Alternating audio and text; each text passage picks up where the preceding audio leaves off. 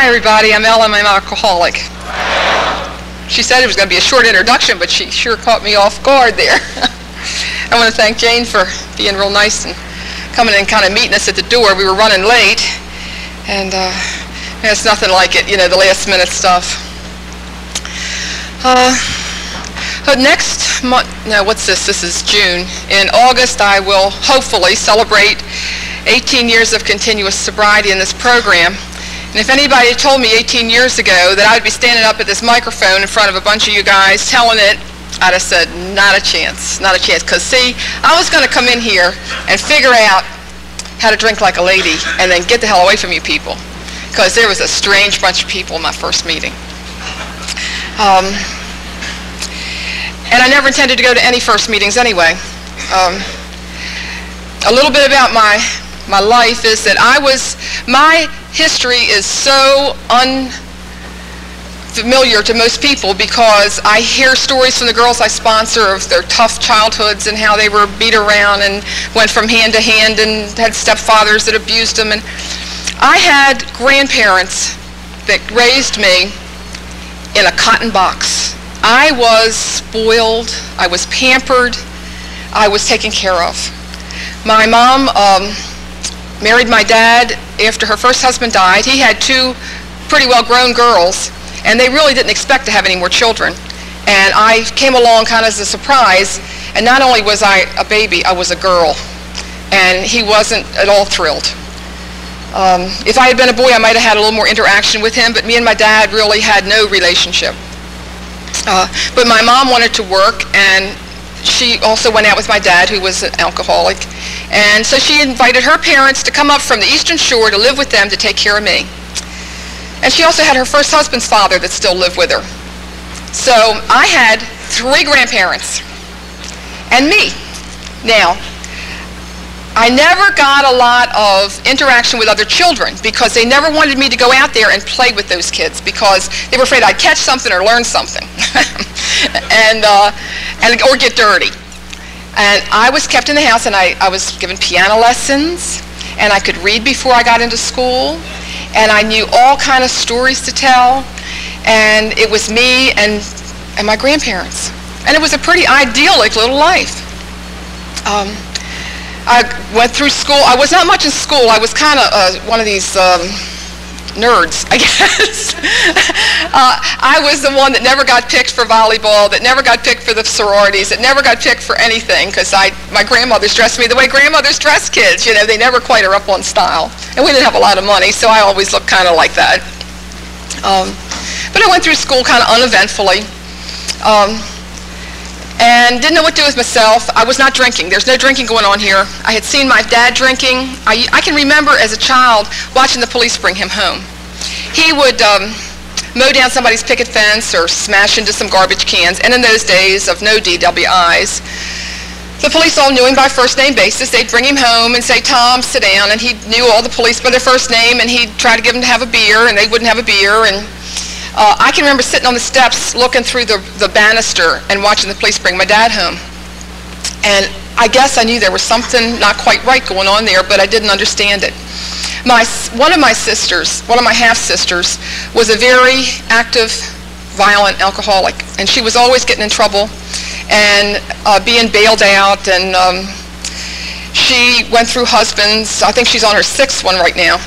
But she was in detoxes that weren't even they were like mental institutions in those days. She was at Grundy Sanitarium, if anybody remembers Grundy Sanitarium. She had, shock treatments and all this kind of stuff, but she still, to this day, abuses pills and alcohol, as far as I know. We don't have any contact anymore. But something in me said, alcohol did this to these people. I don't choose to drink. And I grew up not choosing to drink. I just didn't bother with it. I was fine. I was okay. I was happy. I was doing good. And I even had a full scholarship to Maryland Institute. And then I met my husband. I remember he rang the doorbell one night. I had my hair up in curlers, and he was looking for me. I had been engaged to a fella, and he and I had broken up, and my husband just got out of service and was selling cookware door to door, pots and pans. And he rang my doorbell and said that someone sent him, And I didn't know what he wanted, but he wanted to come in and talk. You know, they have all this little slick sales approach. And I let him in. I thought he was pretty cute because he just got out of service, and he had a real neat tan and, you know, all muscular, still had his hair, you know. And, well, I finally found out why he was there, and I told him I broke up with the guy, and I didn't really have any interest in buying pots and pans, so he asked me out.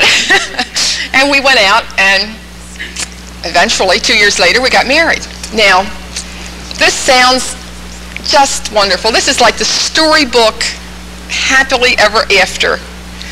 Well, I lived happily before. It was the ever after part that got me in trouble. I walked into this marriage. My husband's parents came from Poland. You can eat off his mother's furnace. She has slip covers. She irons underwear. She starches tablecloths. You know what? We all know somebody like this. My father-in-law sits on a lawn chair in the living room because he can't sit on the furniture. It's for company. This is true. My husband's here. He can vouch for it. Now, and this woman, who they spoke Polish in their home. They ate these incredible meals, you know, with the sausage and the sauerkraut and the potatoes, all this real wonderful cooking. And we get married, and it's wonderful. I don't know. I can write a poem. I can play the piano. I can do all kind of paint your picture. But I don't know how to shop. I don't know how to cook. I don't know how to clean. I literally went into this marriage zero. My mother's advice to me said, if he does not beat you, you cannot come home. I spent 2 years trying to get him to hit me.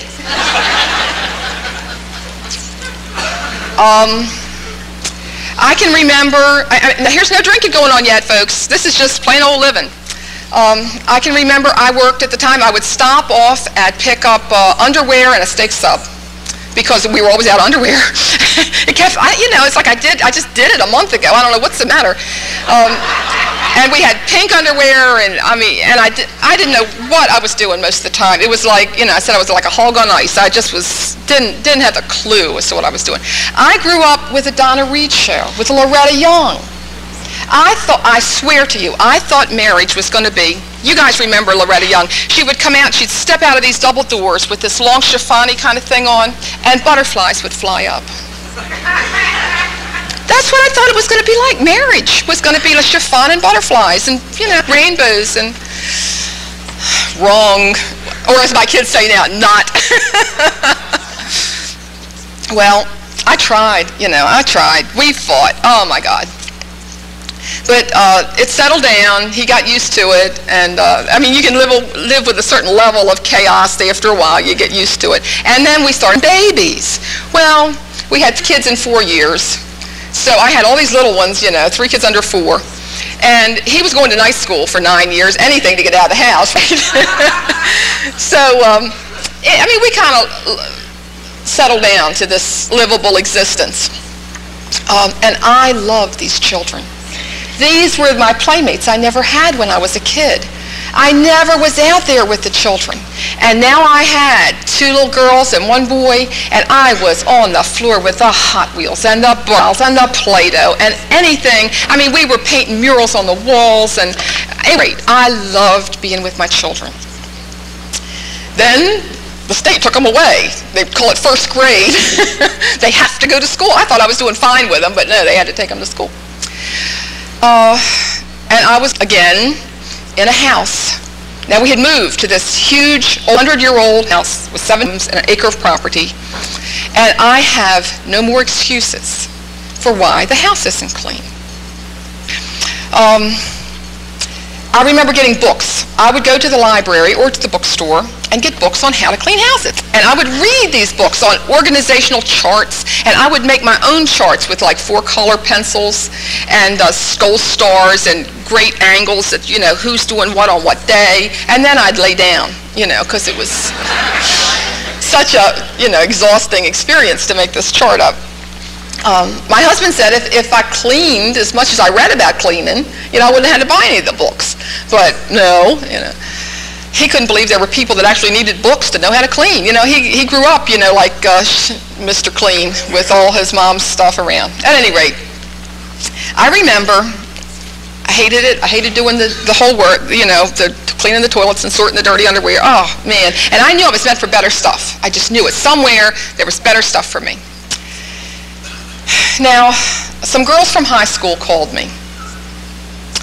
This was about 10 years after I graduated. And they called me and said, let's all get together. Meet for lunch, catch up on things. And I thought this was great. And these girls were friends of mine, and they were very sophisticated gals. And I met them in Towson at a very classy, elegant restaurant. And they had ordered for me a double vodka martini. And I said, it tasted terrible. But I drank it because it was really neat. You know those glasses with the little stem, and you had your long fingernails, and you kind of looked classy with it. After that first double vodka martini, everything was fine. Everything was absolutely fine. And after 2 or 3 of them, somebody brought me home, and I cleaned that house like you can't imagine. I sang and I cleaned and I mopped and I waxed, I dusted, I ironed, I put a little, you know, wash in, I fixed a great dinner. It worked. It was great. And I remember I'd tell people, I'd say, hey, you got a little shitty job you can't handle? Take a drink. It won't bother. You'll get done. You'll feel good. It'll be fine. Ain't no problem. I didn't think it was, I thought I found the key to the kingdom. I wasn't ashamed. I was telling people. My father's alcoholism was in here, you know, inherited. I believe it's inherited. I wasn't trying to get back at anybody. I wasn't trying to drink to forget a bad childhood.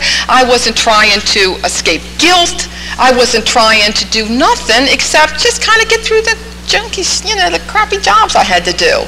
I wasn't planning on getting hooked on this stuff. I just was going to like kind of smooth away a little bit. And in 4 years, I was drinking right out of the bottle at 6:30 in the morning. My husband did not know what to do with me. He did not know what to do with me.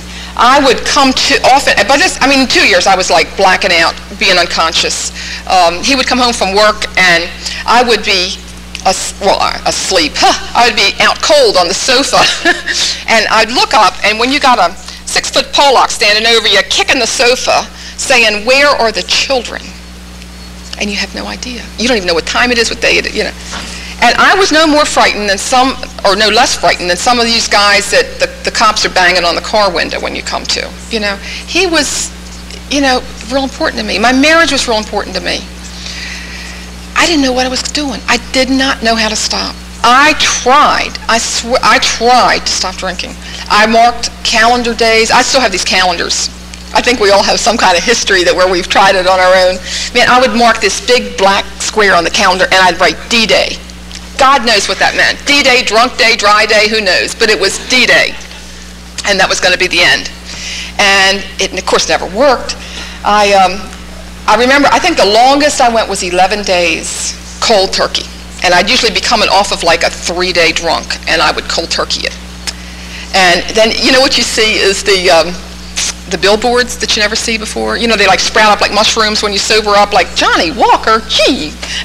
And I would watch beer commercials on television. I think, you know they don't drink that stuff. They pour it, they slide it down the bar, they open it, they talk about it, they lift it, they toast with it. They never drink it. And I never realized that till I stopped that summer.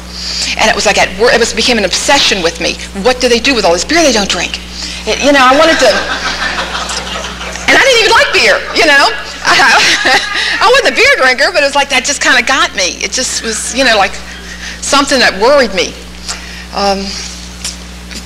My mom, who had drank with my dad, used to come over a lot. I don't think my mom was an alcoholic. She was just sort of an enabler. She went along with him to keep him company, keep him out of trouble, I guess.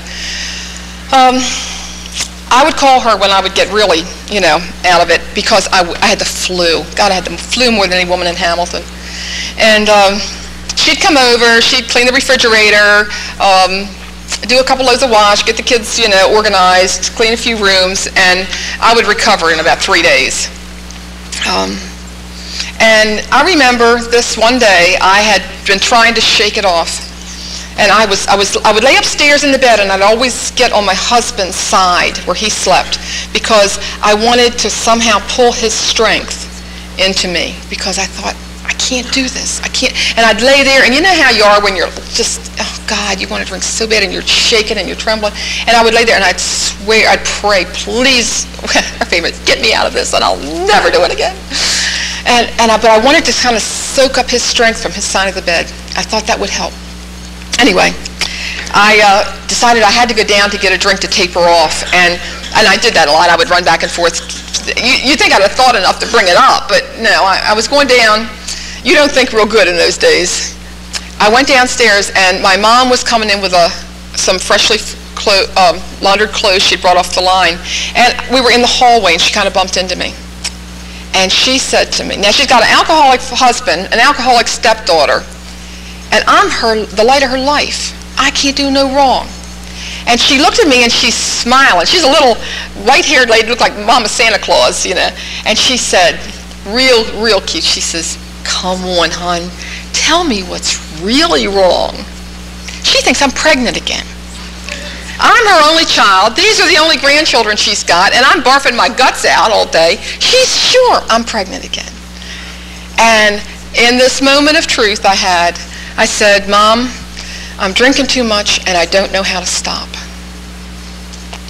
Well, if I had hit her, I don't think her look could have been any more shocked. But she's a tough little country woman, and she kind of gathered herself up, and she says, well, why don't you go to that Al-Anon thing where they teach you to drink like a lady? Okay, I hadn't quite heard of that, but I was going to look into that. And of course I didn't do anything immediately. I continued on with my pattern, which was, drink myself into unconsciousness, puke for 3 days, and then reward myself for having that drink for 3 or 4 days, and then we'd start all over again. I finally got sick enough to call Intergroup. Well, you all remember Tom Flanagan down at Intergroup. Tom Flanagan would answer the telephone down there and say, Alcoholics Anonymous, what? Hang up on Tom Flanagan. We do not talk to this man. This man is still drunk as far as I'm concerned. He sounded like somebody who would answer at a bar. Well, one day I was lucky enough to get a woman. I guess Tom was in the John, and I got a Judy or somebody to answer the phone for me. And I requested literature. I was not going to any of these meetings. I heard, she talked to me about meetings. No indeed. She sent me literature, which I promptly put in my dresser drawer under my lingerie. And this was an August day, and I remember making sure my children were outside. I could see out my bedroom window to a tree in our backyard. So I got them a nice picnic lunch, and I got them herded outside, and they sat under the tree, and I gave them plenty of stuff out there to do to keep busy, so at least I'd have time to read this literature. They weren't going to see me reading this literature, you understand. They could have seen me unconscious on the sofa, but reading this literature, no. I locked my bedroom door. I took out the pamphlet they sent me, which was Letter to a Woman Alcoholic. And in there somewhere it says something to the effect of, you have probably hidden this, waited till your family is out of the house, locked your bedroom door. And something happened to me when I read that. It was as if this spark of hope jumped out of that little pamphlet into me. I didn't get sober yet, but I had the conscious awareness that somebody understood. Somebody somewhere understood what I was going through. Because I did not think there was another woman in the United States of America that was doing what I was doing. This was, I'm a child of the 40s. I mean, we didn't do this kind of stuff. We grew up, we were just normal, down-to-read people. We didn't have these kind of problems. Well, I drank a little bit more, and finally, I made my first connection to the woman that became my sponsor. I remember 6:30 in the morning, I had already been drinking that Wednesday morning. I had checked the directory, by the way. I did get a directory with it, and the little thin, puny directory we had in 1974. You wouldn't believe it. I still got one. And I liked happy hour? Yes, that's what I wanted. I wanted to go to happy hour. And I was close. St. Anthony's had happy hour. And there were a couple others I liked named like fog lifters, because I always felt like I was in a fog. Oh, great, you know. But I didn't know you could go anywhere. I thought you kind of had to go where you voted, you know, like in your precinct. I thought, you know, they just let you go where you're supposed to go. And but I knew the St. Anthony's thing was down right near me. My kids went to St. Anthony's school, but that was until Sunday, and this was Wednesday, and I didn't think I could make it till Sunday. You know what I mean? I was already drinking at 6:30 that morning when I called Intergroup, and I got the, you know, emergency number, and they said they'd have a woman call me back. And this wonderful woman named Virginia called me back with this West Virginia accent that you just can't believe. And she told me, she said, I'm going to meet you down St. Anthony's at noon today, honey. And I said, why? She says, because we got a meeting. I said, there's no meeting in this directory at 12 o'clock. I thought she was taking me to the priest. I thought we were going to go to confession, and I was going to have to do all this stuff with the church. She said, you be there, and I was there. Well, she says, can you not drink till you get here? I said, yes, because I realized I had enough of a buzz on at that point to last. So we met down there, and Virginia met me at the door, and she opened her arms, and she opened her heart to me. And I haven't found it necessary to take a drink since that day. And it has not been easy. Oh, my goodness, it hasn't been easy. By the way, that first meeting was wonderful, because they had up there a picture of Bill W. I asked who that was. They said Bill W. And I saw an old guy sitting up there in front of the picture, and he looked close enough to me. I thought that was him. It was Paul R. And he looked pretty old, and you know, and this guy looked pretty old, so I thought that was him. So I figured I'd met him. And they read the steps, and a man was sitting straight across from me, a big, ugly guy named George. And he said to me, are you scared, honey? And I said, you're right, I'm scared, yes, sir. And he drew himself up and he said, just for today, I will not be afraid. Especially, I will not be afraid to love and believe that those I love me. And I said, wow. And I kind of followed him around a lot after that. He was a neat guy. A week later, after 3 or 4 meetings, my sponsor realized she had her hands full with me because I could think myself into trouble real quick. She had me in 1 week time pick up my first 12-step call. There weren't a lot of women those days, I remember. I would go to plenty of meetings. I was the only gal in there. And she had this brand new girl that was calling, and she needed me to help her. So she asked me if I'd pick up this gal out in Towson, and I said, sure. So I went and got Jerry. Now I got this girl, she's got a plastic bag she's gagging in my car, and she's got a washcloth she's wiping herself with. This is August now. She's hot, and she's sick, and she smells bad, and I'm telling her about the program. Man, I've worked the steps, I've met Bill W., and I'm taking her to a meeting. And I'm proud, you know, and she's saying, I can tell you exactly where I was on Eckerdale Avenue when she asked me this question. She said to me, how long you been sober? And I said, 1 week. And she said, no shit. You haven't had a drink for a whole week? And I said, you're damn right. And I was driving, baby. I was proud. And she was looking up to me. She was looking up to me in 1 week. And this is what happens once you start to sponsoring, you know. It's wonderful. And what happens to you is you suddenly start paying attention. Just like when a child puts their hand in yours to cross the street. You don't duck between cars or you know, jaywalk. You go to the corner and you look both ways and you wait for the light. And when those new girls came and put their hand in mine, I started reading that damn big book. I started paying attention to the steps. I started finding out what was going on here, what this was all about, so that I could tell them. I needed to know because they were looking to me for answers. And that first week showed me. I mean, I was so proud of that.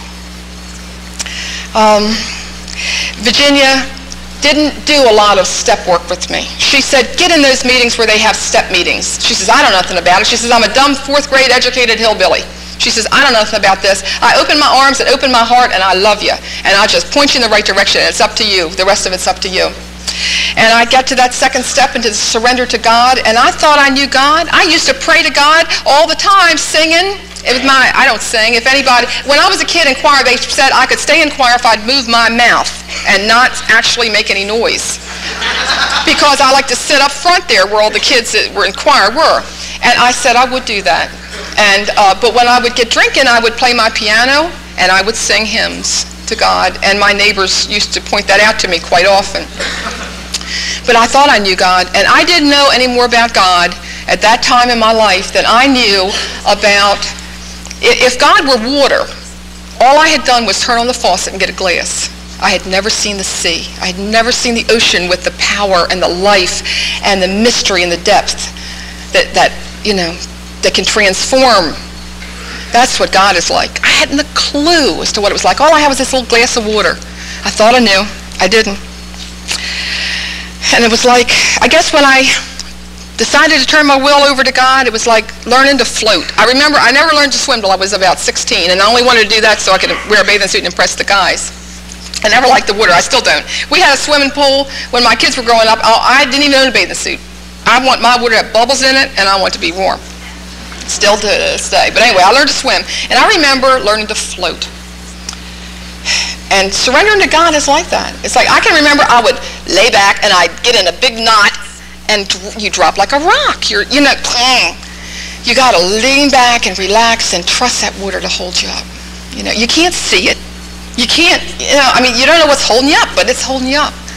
And it's like if you can just lean back and relax and trust, he's going to hold you up. You're going to float. And I would see all these people floating all around me, and every time I try, I'd sink. But I know it could be done. And that's what the program is. You see the people floating all around you. There's winners around. You see happy faces, and you see people whose lives are put back together and whose families are reunited and whose health has come back. And I could see it could be done. So I figured I'd just keep hanging around with them, and eventually I'm going to float. And I did. It kept coming, hanging with those winners. Find somebody who has what you want. And sometimes I go to meetings, there ain't damn one person in there that has what I want. I go to another meeting, There's plenty of meetings around. I remember in the old days, geez, you'd think I was really old here. Some of the guys are sitting around with their pillows. They bring their donut pillow with them because they're recovering from their hemorrhoid operation. This old guy ain't got no teeth, and this one just had a gallbladder out, and then they say, honey, if you want what we've got... Jeez, I was 34 years old. I didn't want what you had. Okay.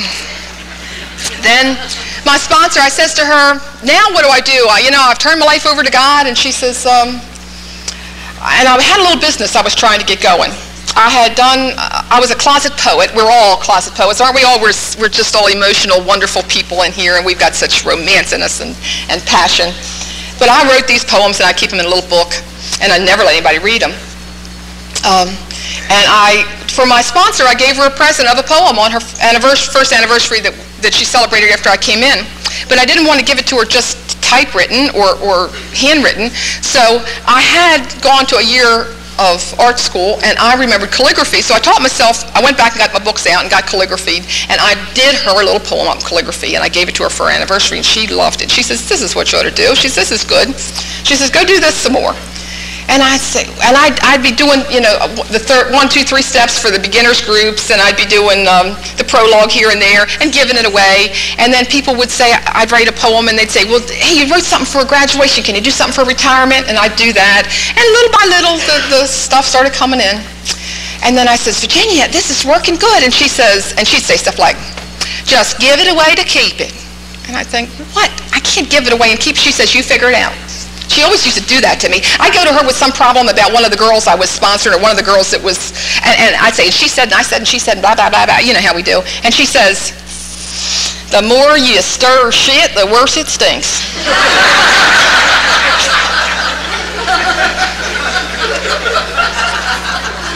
Yep, I'm glad I called, Virginia. But that's the way she'd sponsor me. She'd give me this hillbilly wisdom. Some of us are sicker than others. And I never knew if she meant me or them. But she says, give it away to keep it and figure it out. So I decided, okay, there's lots of schools in our area. I will go to these schools. I will teach calligraphy to the kids in the school. I'll go to like the Catholic schools. The Catholic schools were the only one that would have me, actually. So I would go like to Notre Dame and IND and Catholic High. And I would take the art class for the day for this nun. And I teach them calligraphy. And when they say to me, what's your charge? I didn't even know they were willing to pay me. You know, I thought I had to do this for nothing. I just said, I want the girls to hear my story. And that none would go, And but I just a little bit told them how that they can change their life. They can do it. No matter what's going on in your life, you have the power to change it. If you want to know more, we can talk. You know, lots of people get caught up. You know, I didn't get into a heavy thing, but I ended up with a lot of calls from these girls. I gave them my business card, and actually I'm hoping these are high school girls. I'm going to get wedding invitations to do. But I got girls calling me. They needed Alateen. They needed you know, Al-Anon, or their parents did, or whatever. Some of them needed AA. And I made some contacts, and it was great. And one day this man calls up and says to me, can you do names on diplomas? And I said, yes, I can. Never had before, but I thought, well. He says, well, do you know a style of lettering called cloistered black? I said, oh, sure. Never heard of it. Job. When you work for the government, of course, you work for the lowest bidder. I mean, you know, you are the lowest bidder. They don't even think about that. But the thing is, doors opened. I mean, Evening Magazine came and did a story on me. Our little local newspaper came and did a story on me. The Bel Air Road Booster and the Parkville Reporter. And suddenly, my business is blooming. And this is because of giving it away to keep it. The principles of this program work. These little slogans that you hear till you feel like you're going to go screwy, the reason they say them is because they work. I worked through the steps as best I could. I was running my little business and running my life. My inventory, when I got to that fourth step business, that inventory thing, I didn't like a whole lot of that because I never did anything. I never felt like I had done anything particularly worth confession. You know what I mean? I went to confession at church and all. But, and I took my inventory like in bits and pieces. I would take it with people that I thought I could trust. Like, okay, this woman looks like she has kids and she maybe yells at her kids, so I can tell her, I yell at my kids. And this one looks like maybe she, you know, so it's like I would just, that's kind of the way I did my fifth step, you know. I didn't write nothing down. I just kind of went around trying out people, seeing if they would grasp their heart and drop down. Nobody did. Finally, after a lot of pain, I ended up taking a real fourth and fifth step with one of the girls I sponsor. My sponsor at that time was having a really hard time, and she just didn't have time. And one of the girls I sponsor, I called her up one day, I says, hon, go to a meeting with me. She says, okay. I says, and she had like, I had, I guess, about 10 years by this time. She had 9, so it wasn't, I says, I'll take you to the meeting if you hear my fifth step. She was like delighted, you know, yeah, so one of my sponsors with the step is wonderful. It was boring as hell, but, you know. The neat thing is, she said to me, okay, now what are you going to do about it? I thought, slap you, that's what I want to do about it. But I was ready, you know, I found my emotional defect, my character defects. I wrote them down. The selfishness, the self-centeredness, the ego, the pride, the stuff that we all hide behind. We're just lucky enough to have, we all hide behind if we're born. We're just lucky enough to have this program to help us, you know, hold up that mirror so we can see it. And I was ready. I was fed up with living the way I was living, and I wanted God to remove these defects of character. And, you know, getting ready is people think that 6th and 7th step are together, and in a way they are, but it's like moving and getting ready to move. You know, when you get ready to move, there's a lot of stuff you got to do. You got to gather up all your possessions. You got to figure out what you got, what you want to get rid of, what you want to keep, and just kind of inventory what you got here. And then moving's another whole ball game. You know, you got to get the truck, you got to, you know, and then figure out where to put the new stuff you got.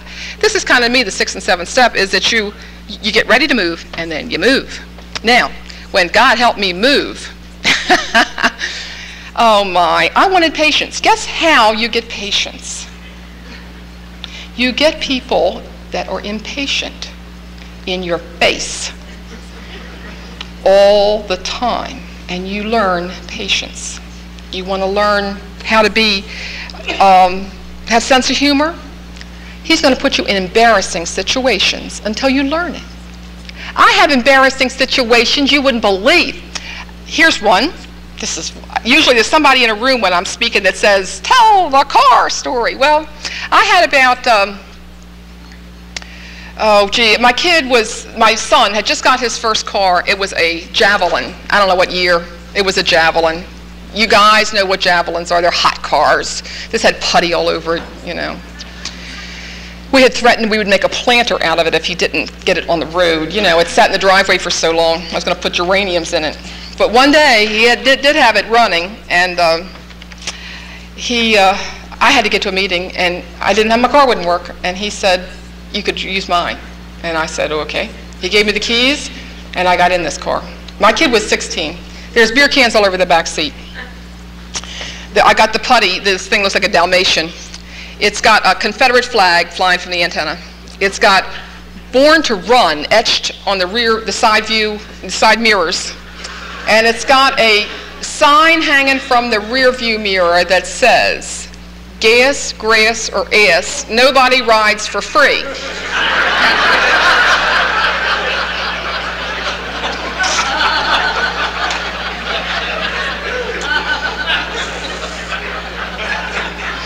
I'm going to my meeting. Now, listen, this is not bad enough. I'm willing to be humiliated this far, and I'm going to park way down the end of the parking lot so nobody has to see this car. God says, no, no, no, no. We're not done with you yet. I can't get the key out when I get there. I don't know about this thing with a little secret button you got to push to get the key out. And I just recently found out why they have this. Up to this point, I thought, I never had a key fall out of ignition while I was driving. What's the point of this? You need to have a little secret button to keep people from getting the key in the ignition, it seems to me. But anyway, I cannot get the key out, so I can't leave the key in the car. I got to go in the meeting, and I got to tell the guys that I can't get the key out of the keyhole of my car. And they're thinking, stupid woman. So 4 of them come trooping out to the car and point out everything about this car and ride it, And so it's wonderful. It's just wonderful to be humiliated into a sense of humor, And I have come to laugh at everything. You have to laugh at everything. Or if you don't, you're going to get so serious. We were so serious. My husband and I were so serious the first year. Oh, this is good. The first year I got sober, first of all, he didn't like me going to these damn meetings where all these men hugged me. Didn't like this. He went 2 or 3 times with me. They thought he was a drunk and I was bringing him. Did not set well. They asked him where the bathroom and the literature was. No, he didn't know. And then, so he decided to let me run my own program. But right before my first anniversary, he had said, what do you want for an anniversary present? I said, I want you to quit smoking, because he's smoking 3 packs a day. And I said, I'd like you to live just long enough to see our children grow up. So